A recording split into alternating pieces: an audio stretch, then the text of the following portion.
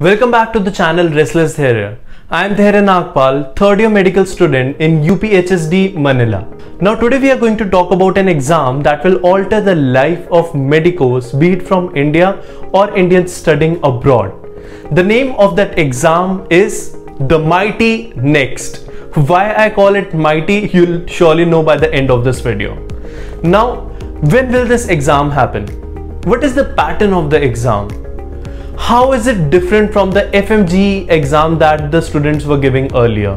Is it tougher than FMGE? Today we'll address all these questions and more in this video. In the end, I'm going to give my honest opinion on the exam. It will be a bitter pill to swallow, so if you can digest honesty, stay till the end. Only if you can digest honesty. Let's get started.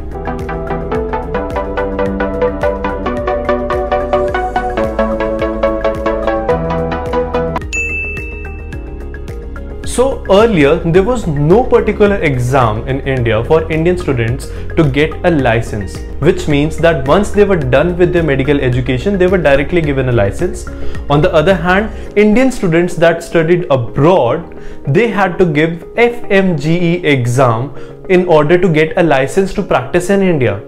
With the coming of Next, everybody stands on an equal ground, which means both the Indian students and the students who have studied abroad will have to appear this exam in order to get a license to practice medicine in India. This exam will more or less start from 2023, which means that the December attempt of 2022 of FMGE will most probably be the last FMGE exam that will happen, and it will be replaced by Next from next year.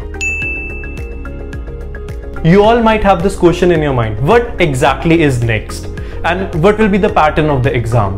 So Next is the national exit test. So Next or national exit test will take place as two exams, which is Next 1 and Next 2. Students will have to give Next 1 before starting the clerkship in hospitals, which means that now once they are done with Next 1, they can start their clerkship, and Next 2 will be given after the clerkship is done and will also be used as the parameter for postgraduate admissions in India.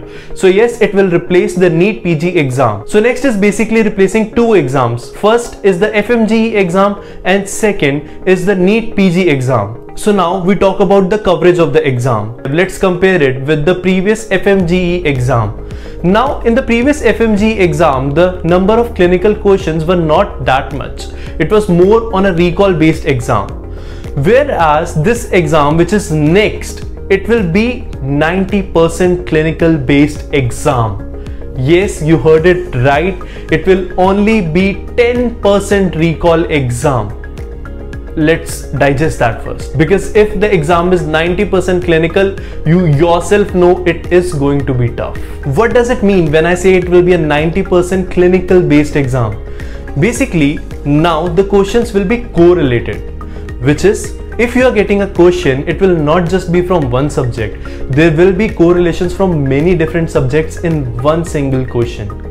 So yes, now you don't have to study subject wise, rather you have to study system wise. If you're studying a topic in medicine, you have to correlate all its parameters, be it pathology, be it pharmacology, be it medicine, be it surgery. You have to correlate them. Now you might ask, what about other subjects like ENT, Optha and obstetrics? Yes, they will be correlated too, but there will be standalone questions from them, so you have to give individual time to them. So when exactly should you start preparing for this exam?